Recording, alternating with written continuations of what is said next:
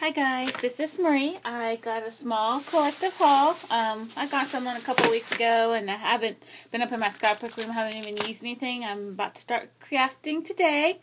So I wanted to show you a couple things I got. I got this on the Greeting Farm when it was half price or on clearance. The Sitting Cute.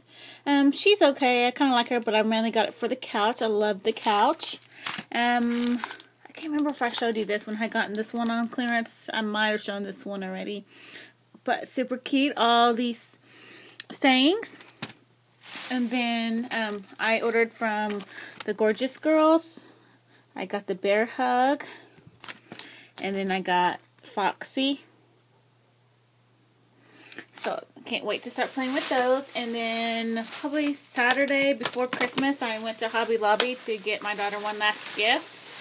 And I haven't, believe it or not, I hadn't been there in like 2 or 3 weeks. I've been trying to stay out of there because I always spend money. But anyway, since I went there to get her one thing that she wanted that was from there, I checked out the clearance section and I found some cartridges for $6.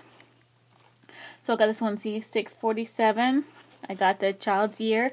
I've been wanting this and wanting it because it has some cute ideas, but I really didn't need everything. But when I saw it on sale for $6, I had to have it. Can't pass up that price.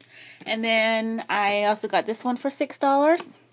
The Everyday Pop-Up Cards.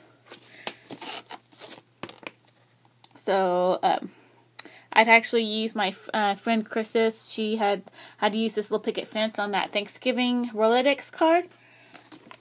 So, I'm excited I got that. And then they had this. This was on clearance for $8.99. It's stamp sets with the, here it is, with the dice, so go match and match. Like I said, it was okay, but like I said, for clearance, I just couldn't pass it up, so, and I was looking for it back the other day, so, or other week, so that's what I got. So my little small haul. And I got a couple more things. I ordered a pinwheel die, to make some cards and banners and all sorts of stuff for my sister. Her triplets are turning 1 in February, and she's coming over in a couple weeks to make stuff for their birthday party. So I'll film all that while she's here, and maybe I'll film some of the babies and post that too. So if you'd like to see that, comment below. If you'd like to see a video of the triplets, comment below, and I'll post one when she comes too. So thanks for watching, guys. Bye.